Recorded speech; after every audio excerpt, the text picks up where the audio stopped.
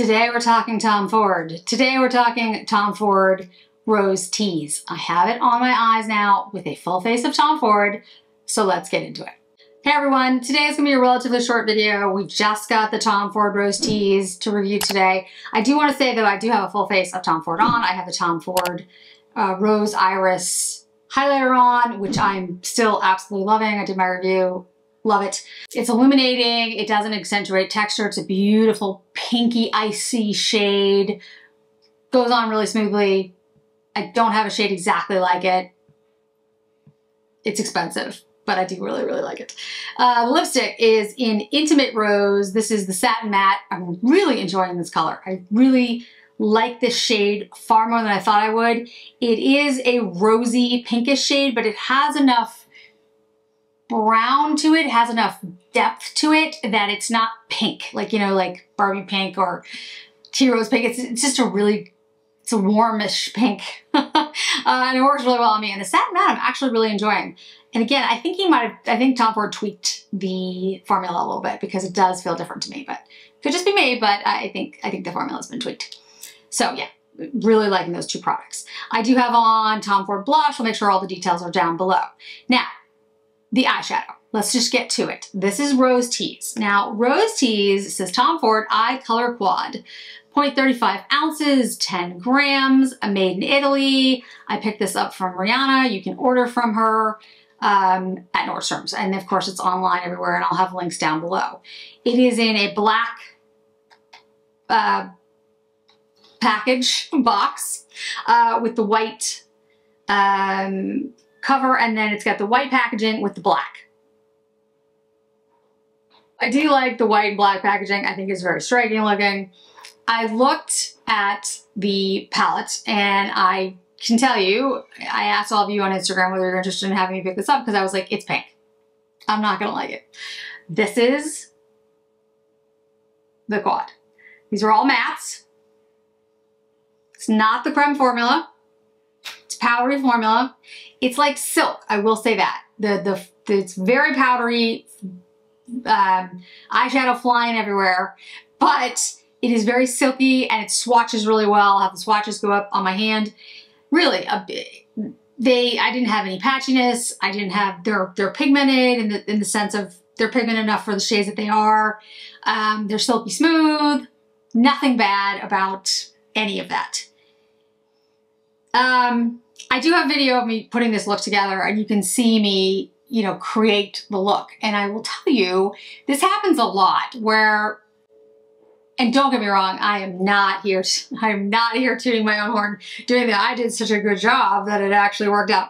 It's not that. It's that I have worked with makeup for a very long time. So you know, I'm at least proficient. So I can make something I don't particularly like or something that's not particularly great product look at least decent. And I do have a lot of great brushes that help me do that. Don't get me wrong, it's not just, I mean, it's not because I'm just like uber talented, it's because I invest in really great brushes and I've just been practicing for a really long time. So I think the look is actually really, really nice, and I actually really like what I ended up doing. Like I like the monochromatic nature of the lips and the eye, and the cheeks are pink, and I think it actually looks very flattering. However, I'm also like, I mean, I don't know what to say. It's not that I don't think the look ended up nicely, because I actually, like I said, I do. I think it looks nice. I think it looks really good on the eye, and I think with this Intimate Rose lipstick and the Tom Ford blush, and I actually was like, wow, it's a flattering look on me, which is surprising because I don't usually like pink, but I would wear this and I actually think it looks great. But it's not special. Like it's very powdery, silky smooth formula. But for the prices that we're paying for Tom Ford, again, I've said this before, I just sort of have this higher, like, I don't know, I just feel like there should be more.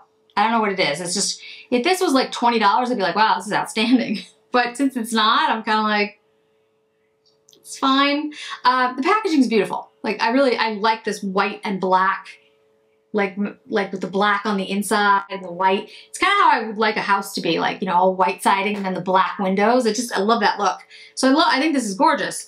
For the packaging, I just think it's great. And I really, again, I know I'm just like muttering here, but I don't know how to explain it. Like, I think it looks really nice, and I think the color story is pretty, and I think the formula is a silky, powdery formula. But, I don't know. I mean, I guess I can say this. So I had Insolent Rose, which is the other one that came out with this in this packaging, but it's not, Insolent Rose is not new. And I went back and looked at Insolent Rose, and it was, again, it was fine. It was pretty. I like this more than Insolent Rose. I will say that. On me, anyway, I do like it more. And an all matte, I think it looks nice. But to do this, to get it to look like this, and you'll see, like I said, I recorded it. Let me show you just really quickly before it goes into the video, just in case, you know, you want a little bit of descriptor here. It actually wasn't as easy to get this type of look, demarcation of the look. So I took this shade and used it like a transition shade. I used this in the brow, I used this on the lid, and then I used this to build out the crease and make it more dynamic. And then I pulled it out, and I used that under the lower lash line as well. Then I went back in, used this on top of the eyelid again, and then used this and put it on the inner corner in like all back over the eye so that it would look lighter. So it took several different steps to get this. If you just use the 4 shades, if you don't try to build with this one, they kind of blends a little bit into one another. You'll see what I'm talking about. So no further ado, let's watch the application of the eyeshadow. So as you can see, I start with that like pinkier shade.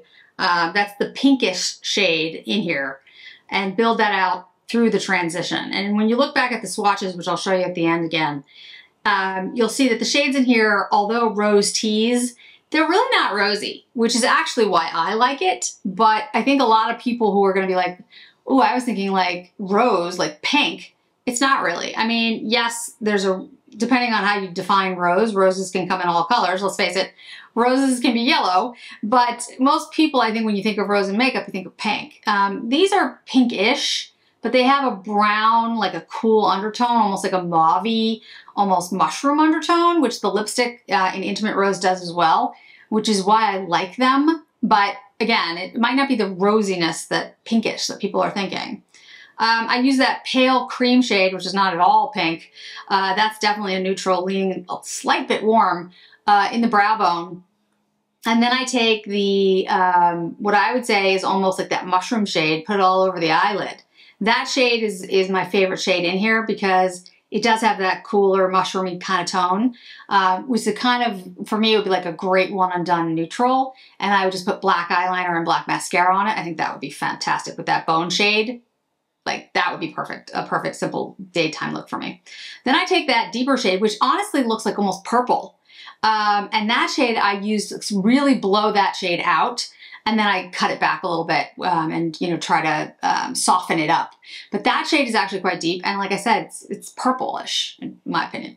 And then I go back over with the cream shade and what I'm calling the mushroom shade on the eyelid to get that lighter look back on the eye. Because the mushroom shade in and of itself, if you put it, when I put it on directly like a little while ago, you notice it kind of blended into the pinkier shade.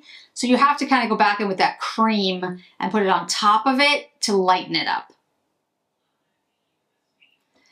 So all in all, what are my thoughts? I try to give them in the intro. I like it. I do. I actually like it. But I think I like it for the reasons that people might not like it, because it's Rose Tease and it's not really that rosy. It's not pinkish. I mean, yes, there's pink in there, that one shade, but when you blend it out on the eye, I get more of a cool toned, beigey, mushroomy purple kind of thing going on. I mean, yes, it has a pink undertone, but this is not, you know, this is not pink. Like, there are ones, I'm trying to think of the shade Dior one. I think it's called Popeline, which was pink. This is not magenta. This is not pink. This is not Barbie pink. This is like a cool tone. Like I said, I've said it a million times now. Mushroomy, plummy, a little bit of pink and cream. So I actually really like this color story for me. I think this is the kind of pink rose that I would wear and looks good on me. But it might not be what people are thinking of when they hear the name or even see the swatches online or the pictures online. So, you know, it depends. If you're like me and you're not really a pink person, but you like a cool toned plum or gray or mushroom or a pink that has, like the pink that I put on my eye, it's not a ballerina pink. It's like this a little bit of warmth. It's almost like the shade on my lips, like the Intimate Rose lipstick. Then it's going to be for you. The formula is good. It's powdery. It's silky. It's not like my favorite in any way. It's not the Chrome formula, but it's nice. It's nice. I got this on sale. So what I would say, guys, is if you like the color story and you like a powdery, silky formula, and you like the packaging, because the packaging is cool, I'm not gonna lie, wait for it to be on sale. I think these are limited edition because of the packaging. And again, I don't think this is like a need. And I'll have a rating up, but I don't think this is a need. I think this is it really depends on what else you have in your collection and what's your favorite color story. And do you need a whole bunch of mattes that are nice? They are, but they're not. You know, Sydney Grace has really nice mattes, and I'm sure these shades are in there in some of her palettes or singles. And Suku has some beautiful mattes. Again, $90, 4 shades. It's nice. It's very pretty. I'm glad I have it because I actually will use this. I was thinking I was just picking it up because you all asked me to do it.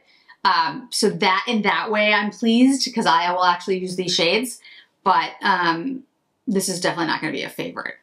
And in that vein, I want to mention, when I review, the reason I don't do ratings right away is because when I first try something, or, you know, when I'm trying something for maybe the second or third time, I'm not 100% sure about what my thoughts are. I'm usually like, oh, I kind of like it, or I hate it, or whatever. I want to mention the Tom Ford, this is Lumiere d'Hiver. When I did my review of this one, I said, it wasn't particularly special, and I like it, but it's not the creme formula. And those things are all true. I do want to amend that, though. There's a shade in here. It's this shade. That is this gorgeous, sparkly, beautiful platinum shade, which I think I mentioned in the review how much I liked it. But I've worn it several times by itself, just on my eye. And then I've taken this deep brown shade and blown it out on the outer corner with a very... This is a Ciroc brush, but a very, very fluffy brush just on the outside with brown liner. I get so many compliments. I wore it the other day for a brunch I mean, so many compliments. Like, people have asked me, what is that? I want to buy it. So, I'm not saying it's worth $90 to you. I'm just saying that this shade in particular is getting me a lot of compliments and everyone really loves it. And all I do is, like I said, blow it out a little on the edge with this one, the brown, and then brown eyeliner and mascara. The same is true for this one. I do the same kind of thing. It's just a little bit deeper. It's not as light. It's got more of a heavier look to it. Same idea though. I use that brown on the outside. And then every once in a while I'll use the cream if I need something for brow, but this palette has gotten me more compliments than practically any other palette that I've used in a while. I'm just letting you know. So, and I have grown to really like it. That's why I've worn it, because it's really easy, because it's just kind of shimmery, but it's not too much and it's not too opaque, and it kind of goes with any outfit, so it's pretty easy to do. So my initial review was a little harsh, and I like it more than I did. So I wanted to come on and make it, hey, when I'm wrong, I'm wrong. Yeah, it actually is quite beautiful. Is it super unique? No, it's not. But there's something about it when it's on the eye that really is elegant and catches people's eye. So, and it does look really nice. Like it didn't settle weird. It just looked really pretty and really elegant, but very easy to do. So that's kind of what we're all looking for. And so I wanted to come on and make my amendment. So there you go. But anyway, I'd love to hear your thoughts on Rose Tease. I'd love to hear your thoughts on the Lumiere, any of the Tom Ford quads, any of the stuff that's been coming out lately. It's all coming fast and furious. I'll have more videos on other products soon. Perfume, holiday gift lists, all that. The Sephora sale's coming. So much all at once. Thanks so much for joining me today, guys. I really do appreciate it. Hope to see you in another video really soon. Bye.